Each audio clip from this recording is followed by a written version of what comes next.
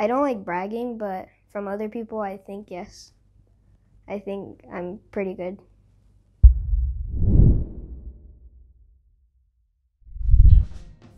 My name is Julian Alexander Sandoval Kolodoczka, and my age is 11, and what I do is play soccer as a hobby, and I wish I could make soccer as a living and my career.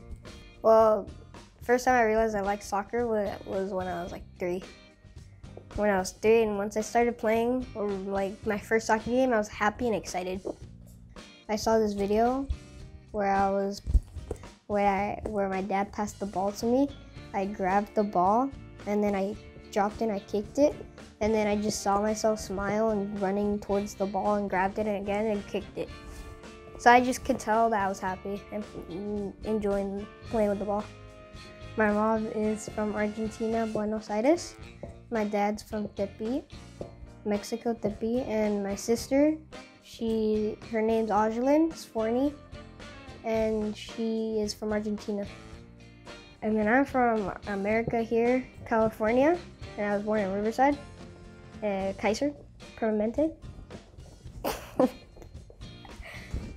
Yeah, it does, like, their countries do love soccer, so it influenced me to be better at soccer. I just try to be the best, like, half Mexican, half Argentinian player. The time I was on TV was when I was 7 or 6, I don't really remember. But my mom told me to watch this video with her in her bedroom.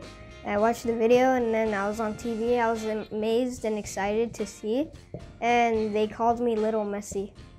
My idol is Antonio Griezmann, because he's small and I'm small, but at the same time, he's really good.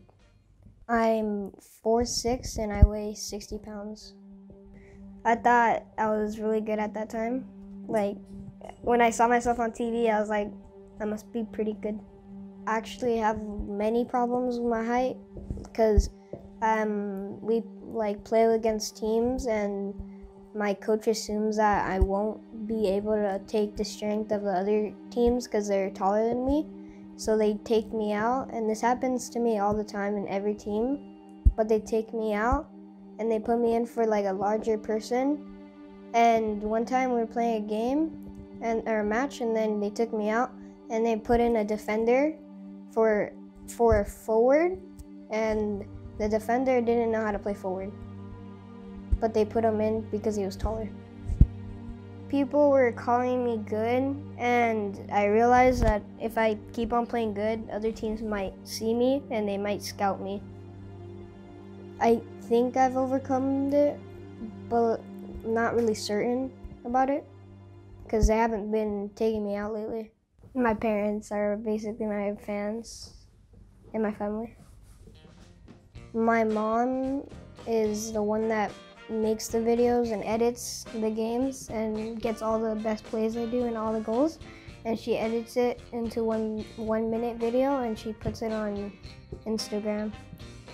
The coronavirus impacted me a whole lot because now I just can't play soccer, just can't have fun now, and then it's just boring inside the house for like many days. Like whenever we get stuff from the mail, we have to do like a whole sanitary thing, and whenever we come from like another store or from a store, we have to take off our clothes, and then we have to like put them on a washing machine, and then get our other clothes from the restroom and change, and then wash our hands. So it's like a new routine and a new life.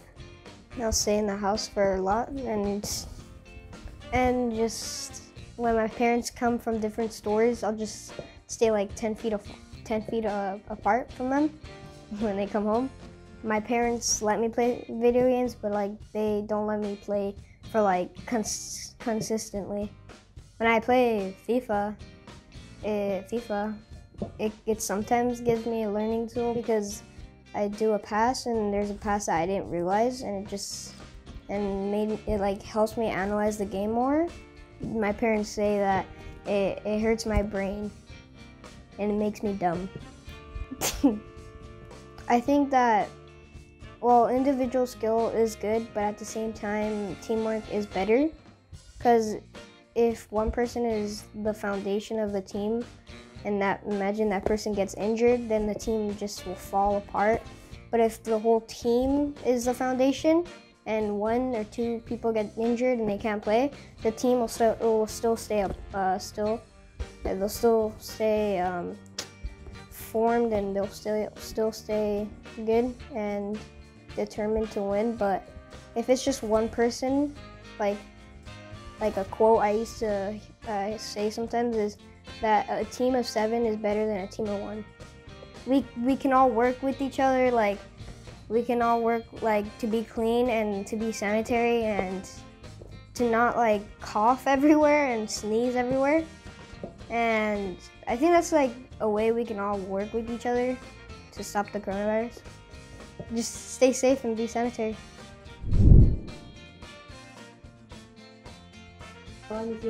Oh, I didn't know. Cut that out.